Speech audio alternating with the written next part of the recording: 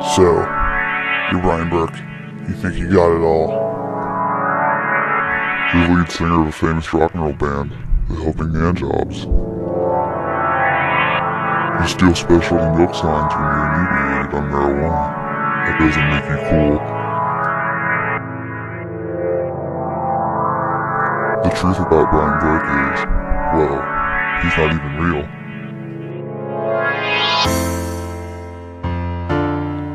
He's just a little guy that lives in your head, tells you everything's gonna be okay, but it's never gonna be okay.